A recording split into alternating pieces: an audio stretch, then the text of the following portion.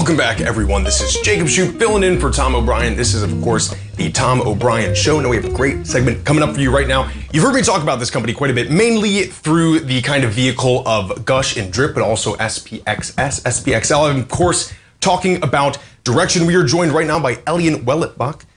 Eliott Wellenbach is a senior VP of direction and institutional ETF strategist. Eliott, how are you doing?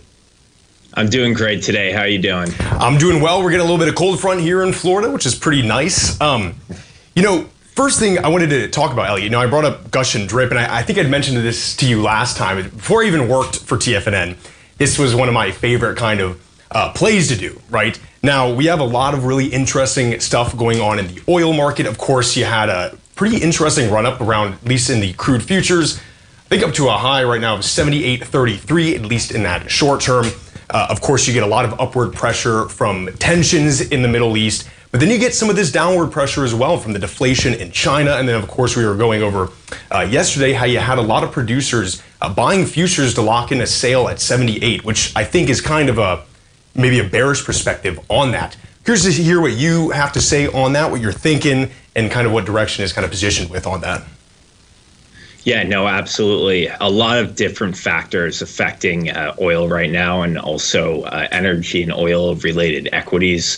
Like you mentioned, we have geopolitical Israel and Iran. We saw yesterday Israel announcing that they might not be targeting Iran's oil infrastructure. Right. And on top of that, China, world's largest importer, there was a highly anticipated briefing from the finance ministry, and there were no specifics to incentives to boost consumption. Mm. So both of those, reports sent oil lower.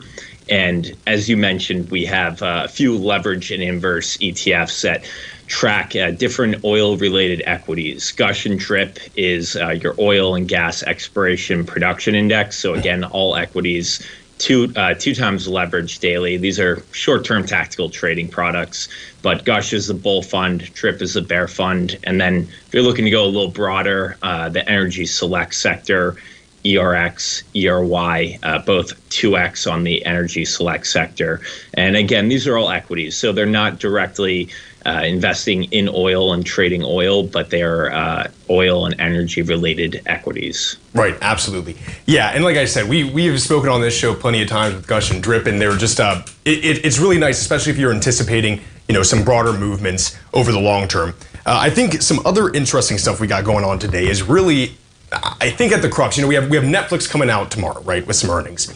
And then you have TSMC. We spoke a little bit yesterday about ASML. Of course, they're providing the lithography machines for some of these foundries like TSM. I know some people were getting a little, I think, antsy on the whole sector itself, right? Not kind of thinking, well, ASML is kind of the first spot you go to. And then you have the foundry, you have the demand for those final goods, and things like NVIDIA.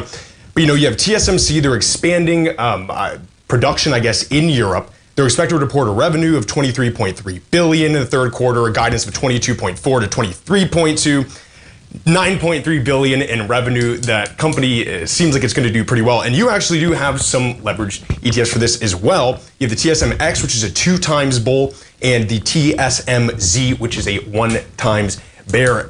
I want to talk a little bit about TSMC before we move on, but I was also taking a look too, just with the we have the thing going on with the AI potentially capping, the US capping AI chip sales. I was blown away really by how many different options you have with that, from NVIDIA to the AI bulls to UBOT. But I want to talk a little bit about TSMC, kind of what you guys are thinking, just like general macroeconomic kind of factors that are playing into the semiconductors right now. Yeah, no, definitely. As you mentioned, we have a handful of single stock leverage and inverse ETFs, leverage to the bull side, 2X, and then single inverse on the bear side. And actually, TSM, Taiwan Semiconductor, and Netflix are both newer additions to our overall suite of ETFs. And, as you mentioned, ASML really yesterday kind of sent the chips and the semiconductor space lower after, they had a slowing demand, and also their projected revenue forecast moving forward. Yeah. That kind of sent a shockwave and some ripples throughout the broader semi space. And, exactly as you mentioned, TSMC plans to have more plants in Europe, and we've actually seen significant trading volume increase today in both our bull and bear products. So TSMX is the 2X bull, and then TSMZ is our bear. And across both those products, we've seen a pretty high uptick in trading for both those because, again, Taiwan Semi will be reporting before the opening bell tomorrow. So a lot of anticipation behind that. Yeah, and that's what's so good about kind of these single, stock ETFs is if you have some good idea around earnings of, maybe what's going to happen, these really help you get some good exposure in that arena for sure.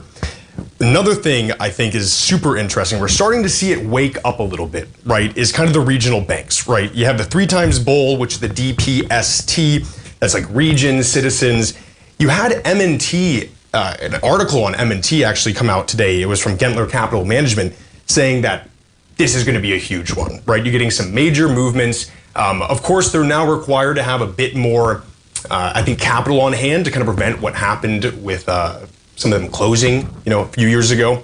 But I do think as well, you're seeing the kind of lower interest rate structure that we're kind of moving into. Now, there's still a question, it's a gray zone, how fast that's going to happen, by how much are we going to get cuts each cut cycle. But this is where you can start seeing regional banks really wake up in a major way.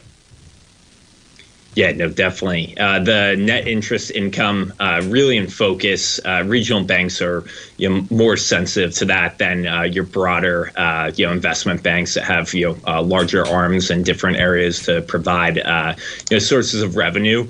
And you mentioned DPST, our triple leverage off of the regional banks. 48% of that basket is actually reporting this week, and right now it's trading at highs for the year. And if we actually look a little even broader off of the regionals to the broader financial select sector, we've had multiple banks, Goldman Sachs, Bank of America, JP Morgan, Citi, to name a few, that have already reported and actually have all beat. So we've seen a surge in equity trading revenue really from last quarter's market whipsaw and the VIX at its highest level since 2020. So we do have two leveraged ETFs off of that, leverage and inverse off the financial select sector as well. That's FAS and FAZ, both triple leverage and then triple inverse off the financial select sector. So, we have a handful of different ways to trade the financials and, like you mentioned, also the regional banks as well. And so some really exciting stuff and a lot of the basket for both of those indices reporting this week and next. Yeah, absolutely. And I was just taking a look at DPST, you're saying near the highs. I mean, yeah, that's moving up we're at 5.15% right now as it stands. And, really what I love at least about the grander kind of banks in the financials is any way these interest rates go, you either get them lower, you get a tick up in rents, you get more, in income, you get a higher rate, you get more interest return. It's great. Eliott, thank you so much for joining me today. It's always a pleasure having you on. Hey, thank you for having me. Always great being on with you guys. Take care, Eliott. We'll see you soon. Folks, stay right there. We'll be right back.